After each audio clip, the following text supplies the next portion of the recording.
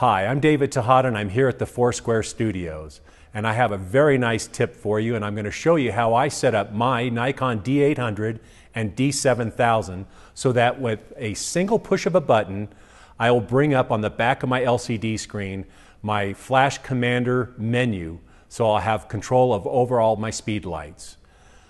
Let's run through those menu controls for both the D800 and the D7000.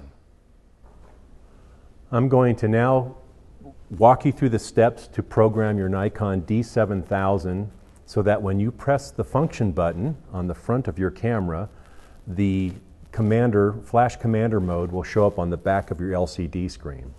Let's go through those steps. Let's bring up the menu, and you'll notice that this is actually two steps. We're going to place an item into My Menu list, and this is the icon down here at the very bottom. Looks like a clipboard to me with a little check mark. And you see here on the right, it says Add Items. Let's go ahead and do that. We're going to scroll to the right. We're going to move down to Customs Setting menu, move to the right. I'm going to scroll down to item E, Bracketing and Flash, move to the right. And I'm going to scroll down a couple steps down here. E3 is the flash control for the built-in flash. We're going to move to the right, and we're going to select the very bottom item here. It's called the Commander mode, and we're going to press OK. And you see here we've got Commander mode is now in the top item. It's the only item right now in my list. All right, so now we've successfully placed it there. The Commander mode is at number 1 position. So now let's go into part 2 of the programming, and we're now going to program the function button on the front of your camera so that when you press it, the Commander mode will come up. We're going to go to the Custom Setting menu. This is the little pencil icon on the far left side. We're going to scroll to the right, and we're going to move down to Controls, item F on the D7000. Scroll to the right, and we're going to go down to F3, Assign Function button. And you see here it has a little tiny icon on the right side of the My Menu list.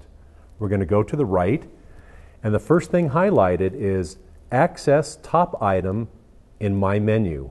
And that's exactly what we want this function to do. So we're going to say OK. We're going to get out of the menu, and as I press the function button on the front of the camera, you see the Commander mode shows up instantly on the back of the LCD screen.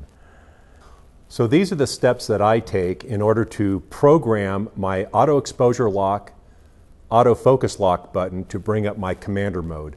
This is actually a two-step process, and we'll go through these very slowly and easily for you. First, we're going to press the menu button. On the back of the LCD screen, you will see items down the side here. Right now we are in the shooting menu. We're going to drop down to the very bottom item here. It looks like a clipboard to me with a small check mark on it. It's called My Menu. And what we're going to do is we're going to place an item in My Menu list. If you scroll to the right, you'll come into the menu items for choice, and I move down to Add Items. You'll want to scroll to the right, and you'll move down to Customs Setting menu. It's the third item down on the list. Scroll to the right. You'll want to move down to item E. This is going to be your bracketing and flash controls.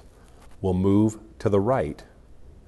We're going to move on down until I see a certain item. Oh, I just passed it up. I see it here. It's item 3, or E3, flash control for built-in flash. We'll move to the right, and we'll move down to the very bottom where it says Commander mode. And we're going to press OK.